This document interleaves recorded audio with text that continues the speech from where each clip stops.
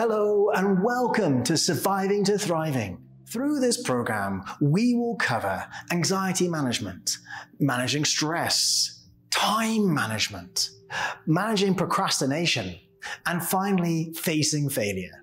We will begin with anxiety management. And where better to begin than with breathing?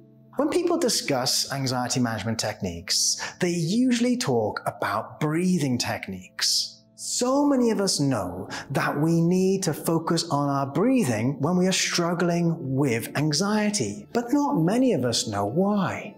When people are struggling with anxiety, maybe even having a panic attack, they most frequently breathe in a rapid, shallow breathing style, usually focused in the chest area, which accounts for about 30 to 40% of your potential lung capacity. However, the lungs' capacity can drop down to 20 to 30% when breathing in shallow, rapid breaths. This amount of oxygen absorption is not good for the body. In fact, it can cause oxygen deprivation, also known as hypoxia. Let's take a moment to look at some of the symptoms of hypoxia alongside the symptoms of a potential panic attack. So they start with anxiety. They move on to confusion and difficulty breathing. Dizziness and lightheadedness you can have as well. Headaches, restlessness, increased heart rate. The list goes on for both of them. But as you can see from the initial list, the potential symptoms are identical. I am not saying that hypoxia and panic attacks are the same thing, but this comparison shows why anxiety management focuses on the breath and increasing one's oxygen intake. When the brain is deprived of oxygen for extended periods, it begins to shut down based on evolutionary necessity and priority. And what evolution classifies as a priority differs from what we think is a priority in our modern day lives. Now we arrive at safe mode. What I might mean by this is the brain will always prioritize preserving life by focusing on safety and potential threats. For example, in this situation, finding more oxygen. I like to call this state safe mode. Have you ever had your computer go into safe mode, where it'll do what it needs to, but nothing else? With the brain, it is doing this in a literal sense, keeping your life safe and well. Instead of answering that complicated question you are stuck on an interview or an exam, it is looking for the exit. Imagine that you will cross the road in an oxygen-deprived state, and your brain is only observing potential risks in safe mode. You reach the edge of the road. Your vision only sees the cars, the buses, the cyclists, the runners. You then rush across the road when you think it's safe to do so. All you've seen is potential risks, nothing else. Now, let's imagine the same situation, but this time you are in a fully oxygenated state with your brain in what we will now call normal operational mode. For the purpose of this analogy, let's think again about it. So, you reach now the edge of the road. You observe the cars, the buses, the cyclists, the runners, the people, and so on. You wait to cross at an appropriately safe time, while you also observe all the potential risks, as well as taking in the day, the beautiful weather above, even the birds flying overhead, and anything else happening at that time. By observing the entire situation, you are aware of not only the potential risks, but also all that is happening around you. Have you ever noticed this in your life? When you are stressed, worried, or anxious, you see one problem, then another, and then another, building and building and building within your mind. This may be due to your anxiety, which may be worsened through reduction in your oxygen levels, for your brain is in a state of looking for problems and potential risks.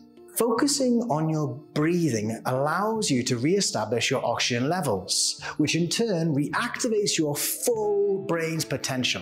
I am not saying that this oxygen will magically fix all of your problems, but it will take you from problem finding to problem solving. You will become aware of the entire situation through holistic observations of your environment. The importance of practice.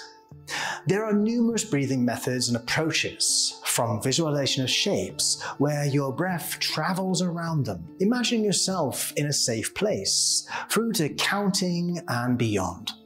In truth, they all can work. However, for them to work, they need to be embodied in the person through regular practice. Without practice, the image I have for you is of David and Goliath, but David has no stones. For those who may not have heard of David and Goliath from the Bible, it is a story of a young shepherd who was incredibly talented with a slingshot. And he represented his tribe in a duel against the strongest warrior of the opposing side, called Goliath.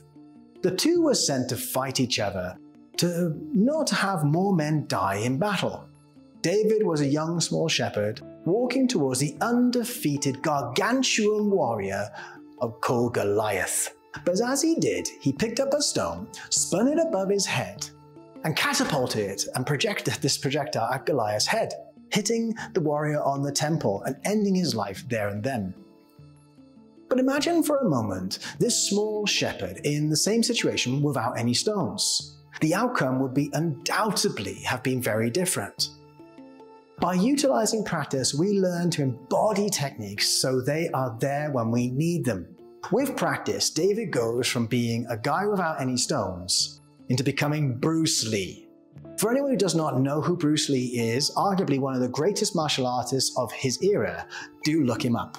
But in the immortal words of Bruce Lee, I do not fear the man who has practiced 10,000 kicks once, but I do fear the man who has practiced one kick 10,000 times. I suggest practicing 1 or 2 times daily in a calm, relaxed state. Practicing in such a state can imprint upon the technique, meaning when you utilize it, you will remember those times when you were previously relaxed, which can increase the feelings of calm when you need it most.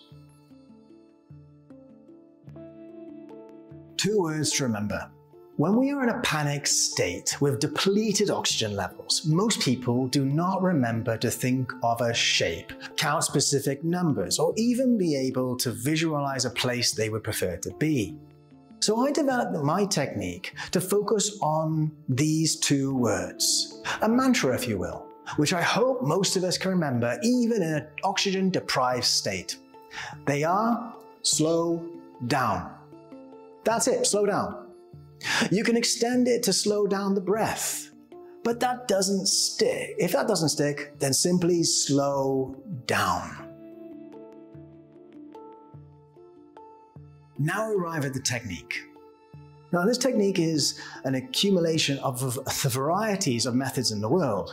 It starts with breathing in through the nose and focusing the breath into the belly, which can account for about 60% of the oxygen absorption in the body. You continue like a wave to inflate your lungs into your upper chest, accounting for 30 to 40% of your lungs capacity. Finally, you inflate the upper lungs, raising your shoulders to your ears. Pause for a moment, and then you exhale through the mouth, allowing the shoulders, the chest, and the belly to return to their neutral position. Repeat this technique for as long as it is needed. This technique utilizes about 80 to 100% of a person's lung capacity. Remember I said the technique follows the mantra of slow down. With this in mind, you may start inhaling rapidly like this. But you remember to slow down, focusing slowing the breaths into a more regular breathing pattern. Now I will demonstrate this technique for you 3 times.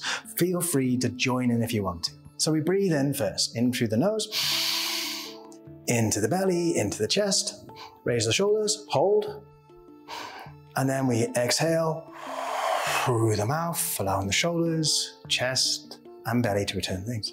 We breathe in again. Breathe in,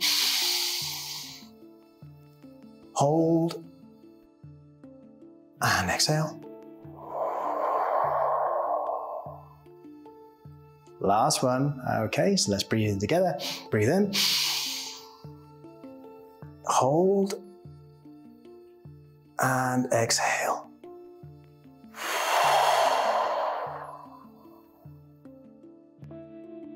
There you have it. Take a moment to reflect on how you feel right now after doing those breaths. This technique also comes with what I call a psychological trip switch. I'll explain. The part of this technique that, being honest, looks a little weird is what I'm referring to. Asking you to raise your shoulders to your ears and let them return to their resting position. Have you ever heard the phrase, "I feel like I got the whole world on my shoulders"? Or have you ever noticed where your shoulders are when you're stressed at your desk working? Are they up here by your ears?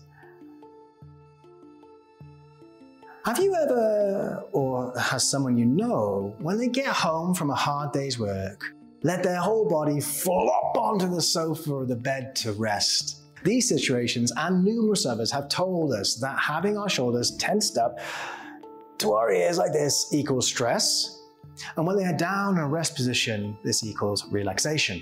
Incorporating this movement of drawing the shoulders towards the ears and allowing them to drop back down into the resting position can trip a psychological switch within us. Our brains notice we are allowing the shoulders to drop, like when we're relaxed. The brain may think, maybe I'm relaxed. Then it will open pathways and channels within the body to allow the oxygenated blood to circulate more effectively, increasing the effectiveness of this technique. When to use this technique is the next question. I recommend using an anxiety-ometer. Imagine in your head a scale of 0 equals as calm as you can be. So calm, in fact, you're nearly falling asleep. 10, on the other hand, you are sitting on the edge of an erupting volcano. Answer this question. If you were sitting on the edge of an erupting volcano, debris is landing around you, eggs are flying around your feet, molten lava is approaching, what should you do? The answer I hope most of you is saying is run! When we are in this state of anxiety, there is only one thing we can do, for our bodies only have one response to that level of anxiety, and that's to get away. So for any anxiety management to be effective, we must utilize it when it can be most effective. The earlier we deploy the anxiety management technique, the more effective it will be. I want you to keep the anxiety-ometer in your mind. When you feel like a 5 out of 10, deploy the technique. But if you feel that a 5 out of 10 is too late and it has gravity taking it towards that volcano, then try maybe a 4 out of 10, or even a 3 out of 10. The earlier you deploy this technique, the more effective it will be. Finally, here are the key points I'd like you to take away from this video. When we are anxious, we focus on the breath because many of us enter rapid, shallow breathing patterns, leading to potential oxygen reduction in the body. Number 2. When the brain is deprived of oxygen, it focuses on keeping us alive, leading to a risk-focused mindset. Number 3. Utilizing a deep, full lung breathing technique re-establishes oxygen throughout the body and the brain, reactivating its potential to solve problems. Number 4. Practicing breathing techniques ensures a person can utilize them when needed. Number 5. Practicing when calm and relaxed can imprint onto the technique to increase feelings of calm when required. Number 6. Raising and lowering the shoulders not only accesses the upper lung area, but also trips the psychological switch to increase the technique's effectiveness. Number 7. Anxiety-ometers. Remember, the earlier you deploy the technique, the more effective it will be. There you have it. That's my approach to anxiety management, which I hope serves you should you ever need it.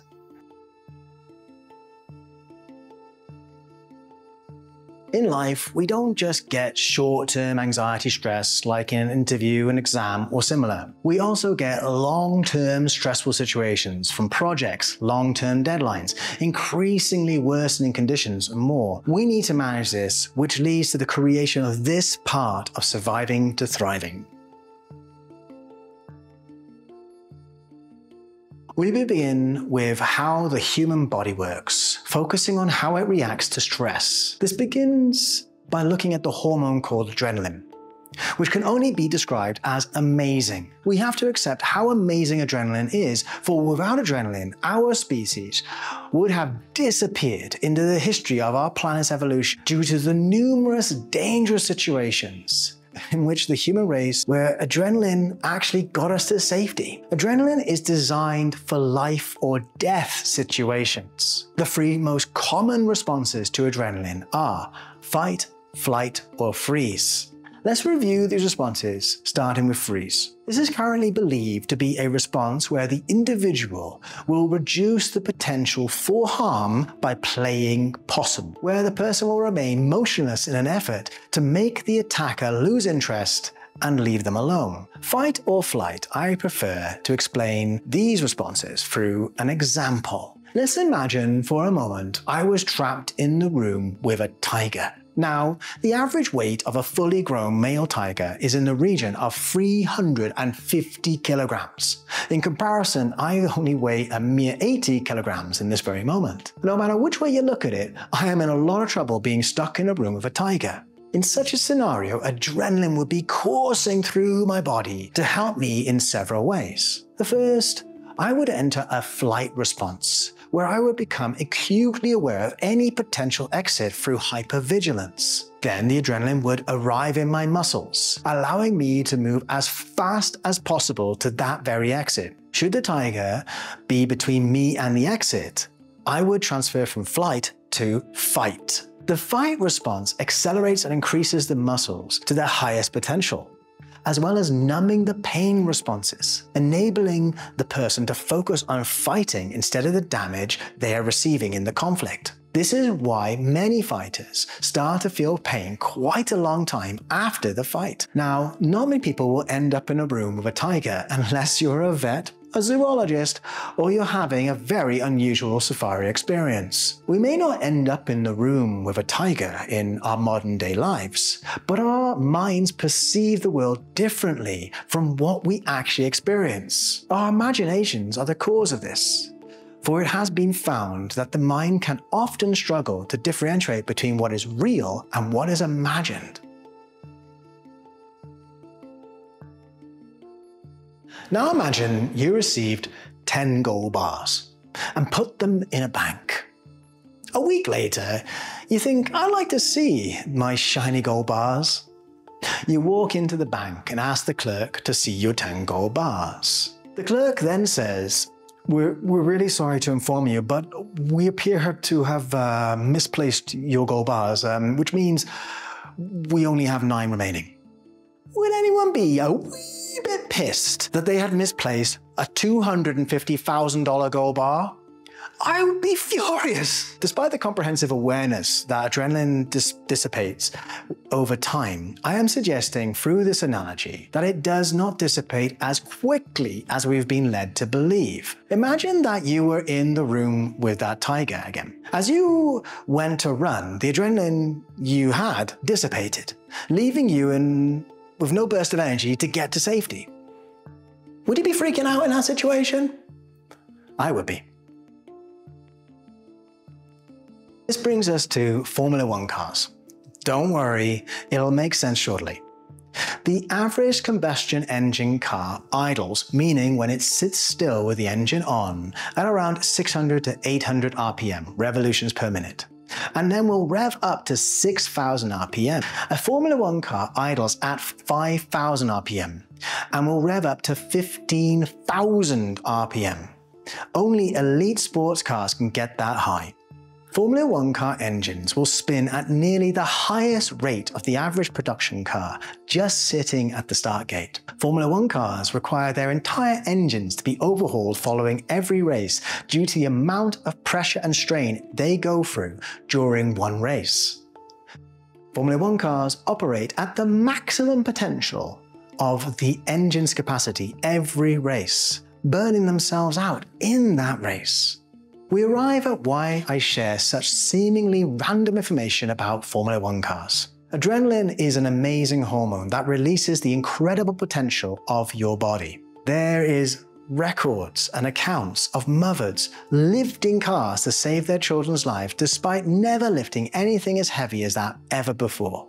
I'm not saying they lift the cars like the Incredible Hulk over their heads and spin them like pizza dough in one hand. Still, they are able to lift that vehicle enough for the children to crawl to safety thanks to the full potential of their muscles being released due to the adrenaline coursing through their bodies. That is how powerful adrenaline can make us. We are not designed to operate at 100% capacity all the time. We are designed to operate at 80% capacity at the maximum. When we get adrenaline released into our system, it is intended to be used. But if we are not in a situation where we can use it, for example, an exam, then we get these buildups of adrenaline in our systems.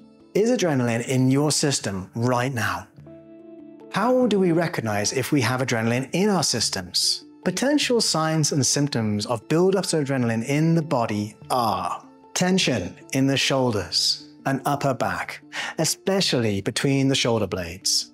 After typing excessively at your computer, your hands and fingers are shaking.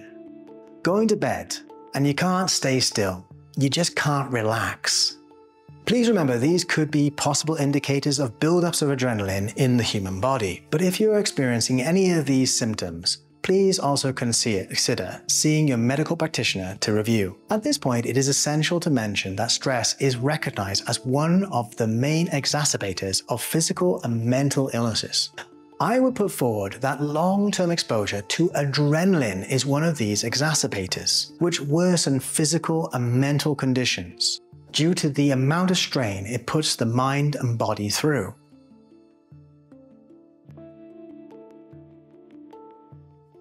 I have good news.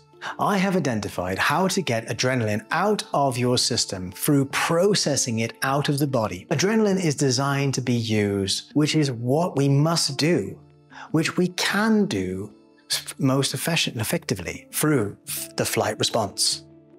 You can process the adrenaline out of the body through physical movement, releasing you from the strain that incredible hormone places upon your system. The technique is designed around high-intensity interval training principles, HIIT for short. To do this, you go to an open space like a field or a park or a track where you can run safely. You place 2 markers at distances you can sprint at your full power, maybe 20, 30, 50 meters or more apart, as though your life depends on it.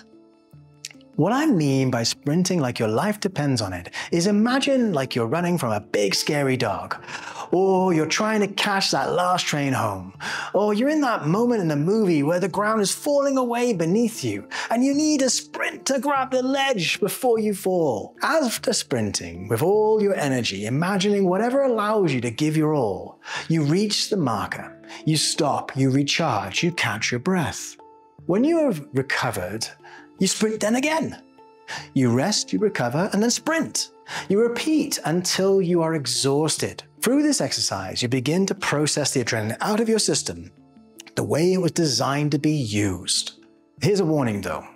This process can be cathartic, meaning that through this exercise, as you process the adrenaline out of your system, you can also start to process the emotions that cause the adrenaline in the first place. What I mean by this is that you can begin to cry or rage as you run, maybe even express the situations which led to you needing to run. For example, you begin to swear and shout your boss's name as you run, call them all the names under the sun. With this in mind, I suggest going to a place where you may not be overheard as you run. If you have ever been through any form of trauma or significant events, I recommend taking a friend or a family member with you, or someone at least you trust. So should you require support, someone is there to provide it.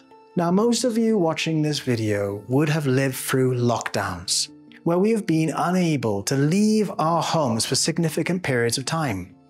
In response, I've developed a way to process adrenaline out of the body, even in a small room. The technique is simple. Step 1. You place your feet apart like you're about to sprint, one foot in front of the other, with your knees a little bent. Step 2. You raise your arms like you're about to sprint. one arm forward and the other behind, bent at the elbows. Step 3. You begin to move your arms, only though, as though you were sprinting, swinging them back and forth in a running fashion. Make sure that you've got plenty of space around you to do so. And you move your arms as fast as you can for about 30 to 60 seconds each time. Step 4. You take a break, then you repeat this exercise again and again until you are exhausted, like the same as if you were doing the sprinting exercise outside. And there you have it, a simple movement you can do anywhere. You can wave your arms around, well, to process out that adrenaline out of your system. And with that, you have my approach to managing stress, which I hope serves you should you ever need it.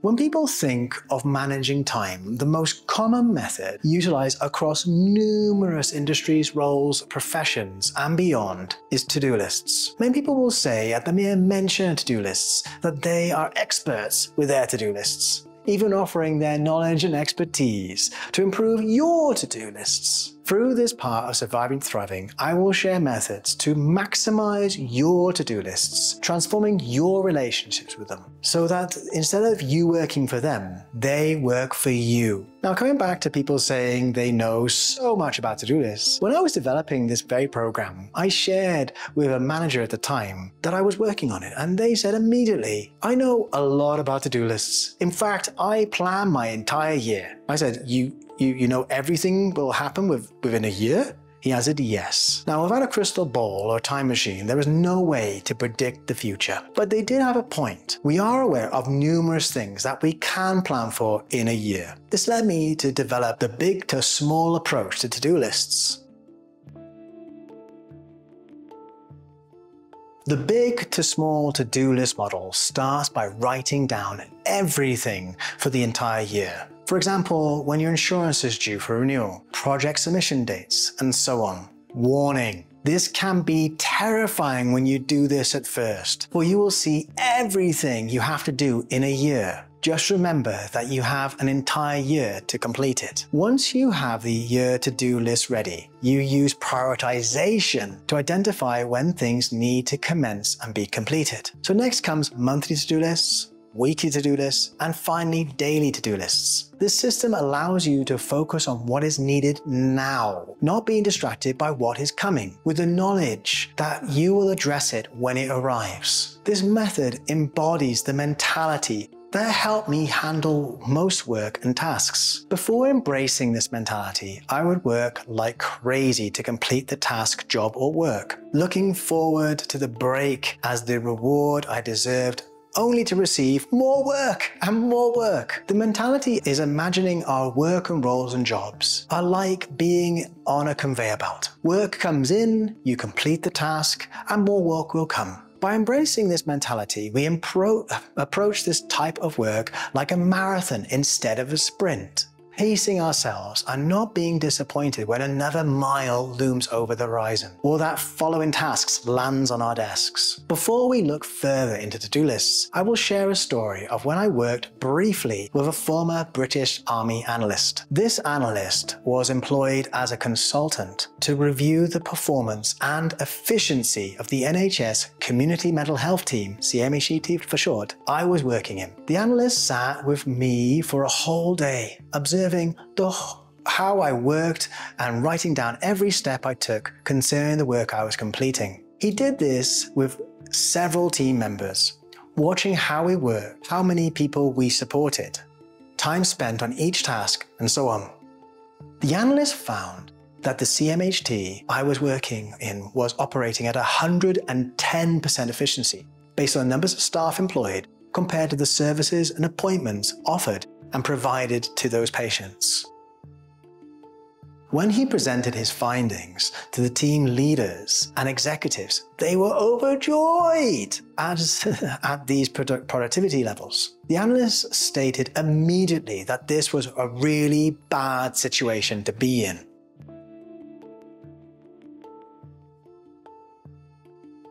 The analyst stated this situation was bad due to the British military work equation. The CMHT was at 110% efficiency due to the team members not taking holidays. They were not taking time off for sickness unless they were bedridden, and they worked overtime. This was a recipe for burnout, which has an accumulative effect. For one team member would go off with sickness or burnout, their workload is then spread across the remaining team members, who were already past capacity, leading to increased strain and overtime, and more importantly, burnout. The effect on the service team members is like falling dominoes. The British military have worked with people for many years. During this time, they have developed an equation for calculating the maximum efficiency of any service, and I would suggest individuals. They factor in 3 components when reviewing the potential efficiency of any service. These are: number 1, holidays. Everyone deserves and needs a break from time to time. Number 2, sickness. Eventually everyone will experience some form of illness that will impact their ability to work. Number 3, the unknown. Whenever we set off in any endeavour, it is impossible to foresee all potential risks, circumstances and potential outcomes. So the British military factors this into their initial plans, allowing space for these unknowns to be managed when and if they present themselves. The British military calculates these elements into efficiency of any system, organisation, and I would say individuals, finding that they can operate at a maximum of 70 to 80% efficiency. Here's an example of how most people design their time when calculating when they can complete a task. Imagine you are due to write an essay, to which we apply the British military equation over a 4-week period. 70 to 80% of a 4-week averages out at 3 weeks to complete that essay. You may plan to have 1 week for research, 1 week to write the main body, and 1 week to produce the introduction, conclusion, and proofread. If everything goes as planned, you may have a week to reward yourself with as you finish at the time you set. Let's imagine though that things don't go as you plan. You couldn't find the research you hoped for in the first week. Thanks to the equation, you can allocate a few days for further study. At times like these though, I always remember some advice I received from a PhD student I supported regarding research. They said that every day someone is publishing something. It is often actually 6 months out of date by the time it is published. With this in mind, you could research forever. They said that you have to draw a line in the sand somewhere, saying this is as far or what I could find, analyze and write about in the time I had available. For you have to submit something when it is due. Imagine that something does not go as you intended during your essay production. Your washing machine breaks, the roof leaks, or worse, your computer stops working. Tip for anyone, always back up your work. If you had planned every day, hour and second for the 4 weeks, you would not have any space to accommodate these unforeseen circumstances. Thanks to working with a 70 to 80% efficiency approach, you have space to address any of these potential unknown situations and still meet the due date of your essay. Look to incorporate this equation into how you strategize your time and your to-do lists. I hope you noticed another element that improves to-do lists' effectiveness: breaking tasks down. So often we write down a big job, forgetting to mention the numerous elements required to complete such a task. For example, an essay. Some people may write an essay on their to-do lists, but as we mentioned previously, it involves research, writing, introductions, conclusions, proofreading, and so much more. Each a task of its own. Breaking tasks down into their fundamental elements captures our realities. Have you ever reached the end of your day and looked at your to-do list and said, Is that all I've done? How useless am I? Going on to berate yourself? This is an example of to-do lists not capturing your reality. You have done many things in your day, but they were not on your to-do list, therefore not registered. You may have cared for a friend or a family member, walked your dog, cooked your meals for the week, done your laundry, and so on. Perhaps the task on your to-do list is multifaceted, complicated tasks with numerous subtasks not reflected on your to-do list.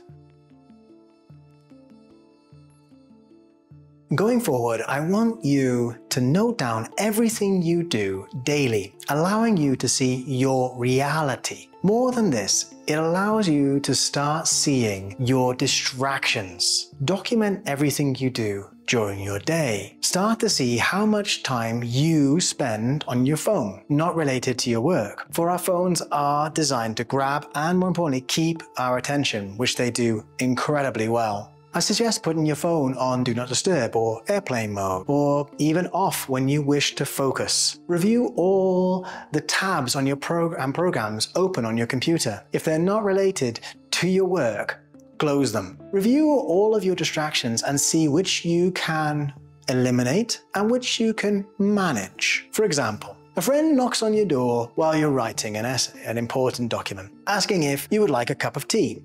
You answer, yes, decaf, no sugar, thanks. You turn back to your work, your document, saying, oh God, where was I?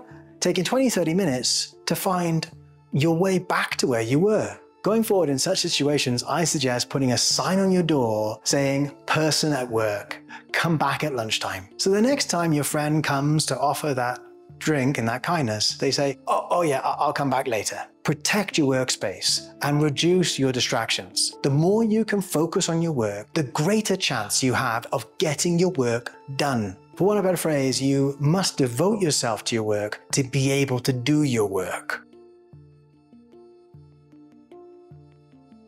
Freeing yourself of past tasks. Imagine you have been working so hard on a project or an essay for weeks or even longer. You reach submission time and you submit your work. Shortly after, you receive an email stating that your work has been received and you will hear an outcome in due course. Has anyone ever said, is that it? I have been slogging my guts out for all this time and I get a poxy little email saying they got it? In these situations, I find these people are carrying all of the anxiety, stress and strain of the entire period. The end does not equate to all the emotions still residing within them. Here is a psychologically proven technique to improve a to-do list and manage such long-term stressful situations. It involves drawing a little checkbox at the end of each task. When you complete it, you check that checkbox. By checking the tasks and the checkbox of it, your brain starts to acknowledge that you have completed something. So your mind starts to feel relief. Going beyond this, I would like you to put a big thick line through that task, like you are scratching that thing out of your life, removing it from your existence. This allows you to see this task is completed not just from like 1 meter, but maybe even 5 meters away. By checking things off and scratching that tasks out of your life, you are not only letting yourself know that you've completed these tasks, but you also give yourself permission to let go of the burden they have placed upon you. So the next time you arrive at a situation when you submit and complete that big project or equivalent, you are not carrying all the strain from the first day. You are simply checking off another task from the numerous ones before.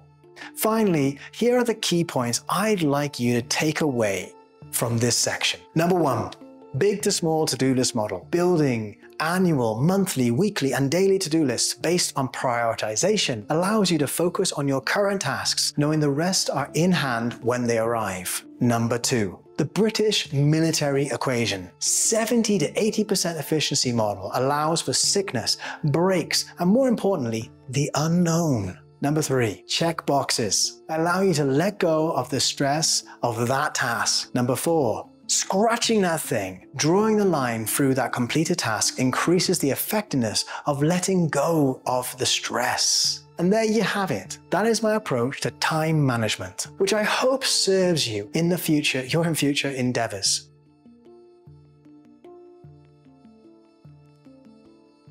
To begin, I'd like you to take a moment to think of a sentence or a phrase where you use the word procrastination in a positive way. When I've asked this question in sessions, seminars, and events, the most common answers I receive will be, procrastination allowed me to clean up my room. Procrastination allowed me to plan my holiday, or similar. To be honest though, most people I have asked this very question have struggled to find an answer which can be viewed as positive. Even the answers, which I've listed, are byproducts of avoiding what they should have been engaging in. The reason I ask this question is to highlight that the word procrastination is a negative judgment. You cannot use the word procrastination without thinking of that productive thing you should be doing instead.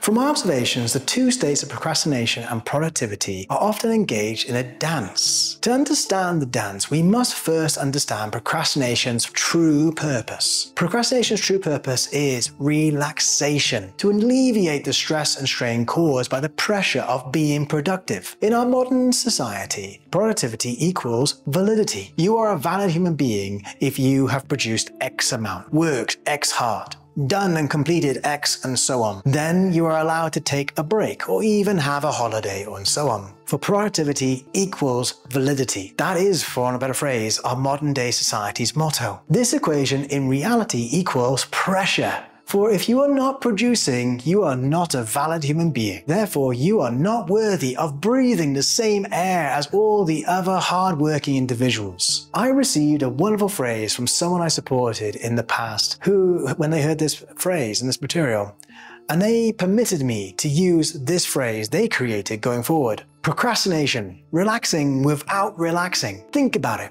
When you procrastinate, what are you really doing? You're trying to relax, but your mind is always aware of the thing you're meant to be doing while you're procrastinating. Not doing what you feel you should be doing, and not being productive. Consequently, you are not really relaxing, not really alleviating the stress or strain you are feeling, never truly relaxing. If I asked you to use the word relaxation in a positive way, the answers you could generate would be numerous, compared to the short list at best you found yourself thinking about with procrastination. For many people know hundreds, if not thousands of benefits relaxation can have for the human body. We come back to the dance of procrastination and productivity. Productivity builds pressures on us, and procrastination comes in to reduce that pressure through avoidance.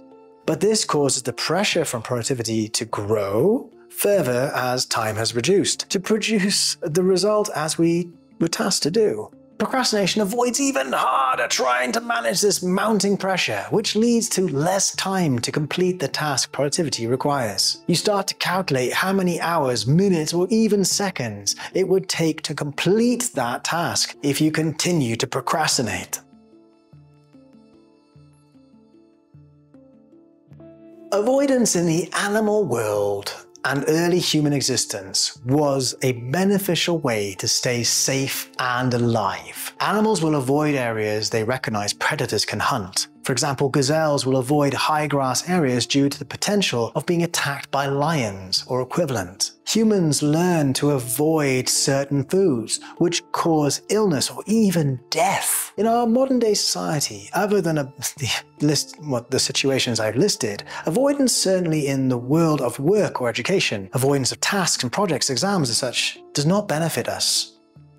An example of procrastination at work. You start watching an episode of one of your favorite TV shows. The episode ends on a cliffhanger. You then say, I'll just watch one more episode to see what happens. Before you know it, you're at the end of the box set. It's the early hours of the next day, and you're saying, how did I get here? I only have X amount of time left to complete this task. I have to work now. For many people, this can lead to an all-nighter where you work throughout the night to meet that submission date. Now we understand the dance that happens between these two states. We need to change that relationship. Starting with language is a good place to begin. When you find yourself procrastinating, saying to yourself, I'm procrastinating, remember that this is a negative judgment. Catch yourself. Procrastination's true purpose is relaxation, which is a healthy thing. So change your words to, I am relaxing.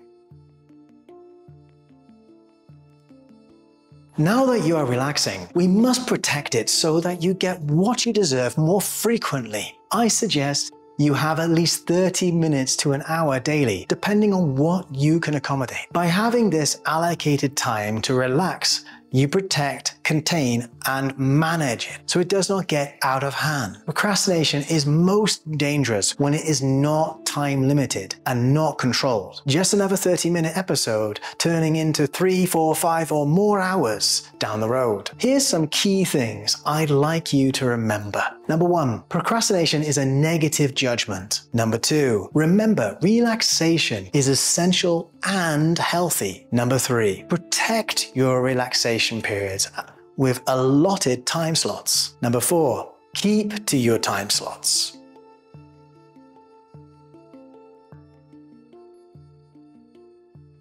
Have you ever bumped into a friend after you've just finished a big project, exam, or similar challenging experience, where they ask what you've just done? You share that you've just finished that challenging task. They then ask you, what are you going to do to reward yourself? You answer, I'm going to go and start the next challenge. The reward you are giving yourself is more work. Thinking about it, do you see how this is not a reward? We all need time off. We all deserve rewards after we've given our all. Remember, it all depends on the situation that we occupy though. What I mean by this is, should you be sleep deprived, emotionally drained, stressed or worse, these factors impact on our best at that time. So what you give in that moment is all you can give in that situation. Now returning to rewards. Why would anyone be enthusiastic about a reward that is more of the thing that has been causing you stress, strain or worse? That is not a motivational reward. Most people, when they finish a stressful period of work, usually will sleep for as long as they can. Now I do not advocate against rest or sleep when we need it, but this is not what I call a reward. For all you are doing is meeting your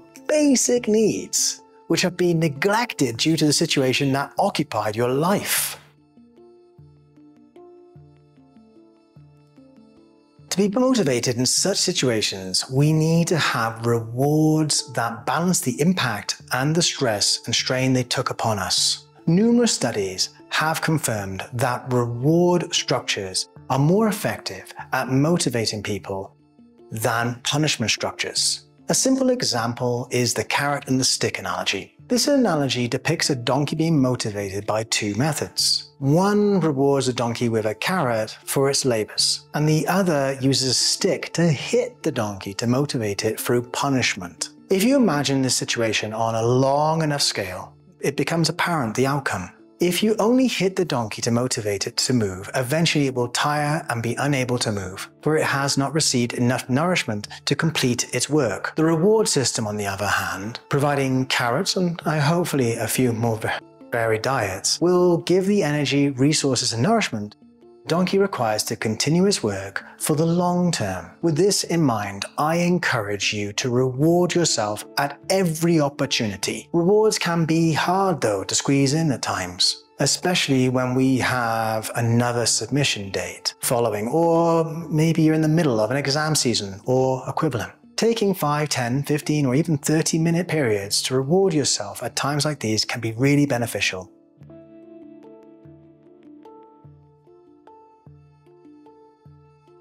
Rewards don't have to be big. Of course, depending on your resources, they can be as big as you can access. What matters is whether the reward you provide embodies the effort you exerted. Here are two examples of rewards I have from time to time. The first is a little chocolate bar called a Freddo bar. It has a picture of a frog on the front and is sold primarily in the UK for a very long time. It used to cost me 10 pence when I was a boy. Now it's gone up and up with inflation. Isn't that a great thing, eh? Well, it's not made of the best organic produce, but no matter how old I get, the little boy inside me bounces still at the thought of one. Now, have you ever devoured something so quickly that your taste buds barely, if at all, acknowledge the food that entered your mouth? Instead, what if you savored each and every bite? What if you approach your meal with the sense of ceremony? Ceremony can take a bite of food you barely even taste to a moment that genuinely lifts your spirits and your day. Every bite you take, you say, "This is a gift from me. This is my reward for all my hard work. This is a gift I deserve. That chocolate bar is not forgotten. Instead, it is imprinted on your taste buds for hours, if not longer, for it is magnified through the ceremonial reward you earned. Now, the second reward is a much healthier one, where you walk somewhere you enjoy, like a park or a woodland, savoring every step as a gift to yourself. Every birdsong is a serenade of your hard work, and each and every lung full of clean air is healthy air which is a breath of freedom for you. I encourage you, the latter way more than the Freddo bar, but you choose what you like. The word earn, though, has incredible connotations in our psyches. I argue due to our education system's indoctrination of rewards granted by external parties, who deem what is earned and what is not. I put forward that rewards are earned in response to effort, not outcome. What I mean by this is you do your best. You reward yourself accordingly. The outcome, hopefully, is a lovely cherry on the top. Remember what I said earlier. Your best depends on the environment you occupy at that time. You may, for example, say, I would have done better if I hadn't fallen ill or wasn't traveling and so on. Then you did the best you could in that situation, despite those circumstances. So when you weigh your efforts, consider the entire situation and honor all of it, especially you.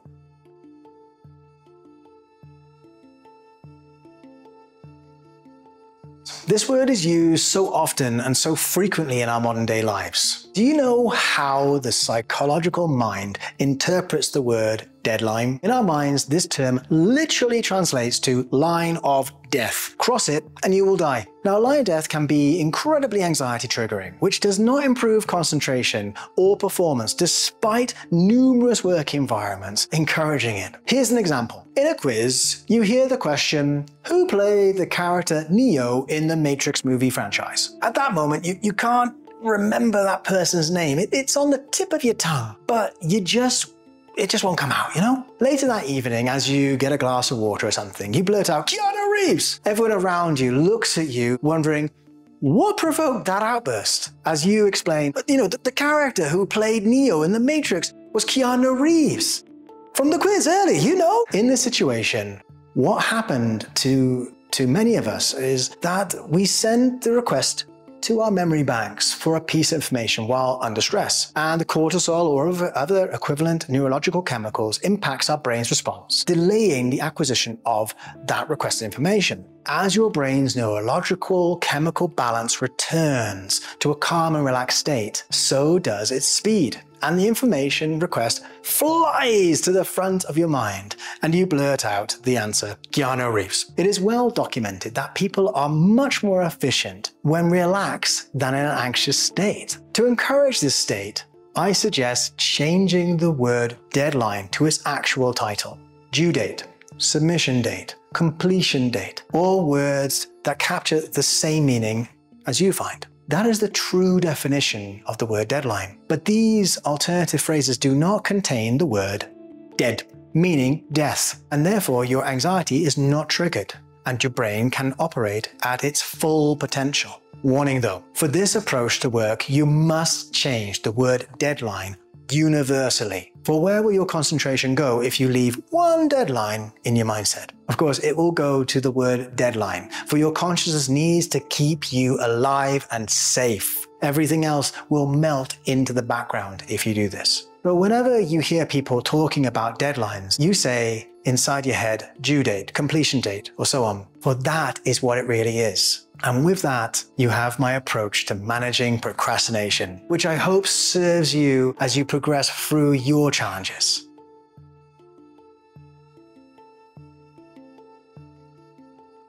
Facing failure is an inevitable part of life's journey.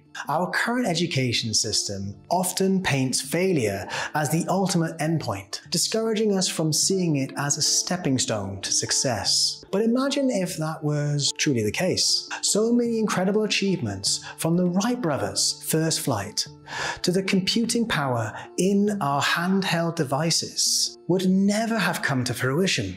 Did you know that many successful business moguls were declared bankrupt one or more times before founding hugely successful multinational companies? It is calculated that it takes a minimum of 10,000 hours of perfect practice to become a genius in something. That's not just any practice. It's about honing a skill to the point where it becomes almost second nature. If people followed the educational model for dealing with failure universally throughout our lives, many of us would have never learned to walk. For walking is, for want of a better phrase, an incredible feat, where we actively defy gravity. For gravity is pulling us down every minute, second, and millisecond of every day.